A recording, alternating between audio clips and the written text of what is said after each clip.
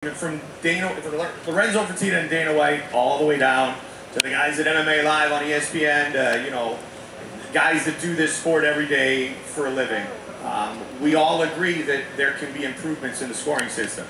What that is, nobody's come up with yet. So yeah, the 10-point must system, it works for now.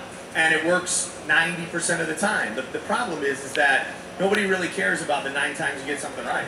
It's the one time you get something wrong and then the system is flawed, which is correct. But the human element is always prevalent. And as long as the human element is prevalent, it really doesn't matter what the system's going to be. There's still going to be times in which we disagree. So do we want to continue to improve the scoring system? Absolutely. Do we want to continue to get better judges, better referees? You know, everything we want to improve on every day. The answer is not quite there yet, but trust me, it's something that crosses Dana White's mind on a daily basis. Is it a horrendous system? No. It's worked for a long time, and like we all know up here, 95% of the time it works, you know? One time when you think Sean shirt taps and you say it's all over too early, they forget about the 1,500 times they got it right.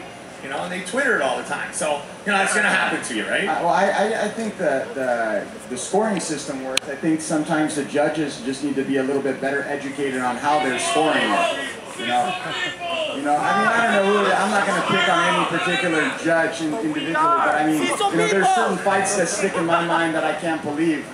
You know. The way that they're judged. I mean, you know, Ryan Bader Nogueira, it was a questionable, you know, some people thought Rogerio won, some thought Ryan won, but 30-27 is completely blind. I mean, I don't know what fight they're watching, and there's a lot of fights that are like that. But that's why there's 3 judges, and hopefully the other judges are able to see the fight that most people saw.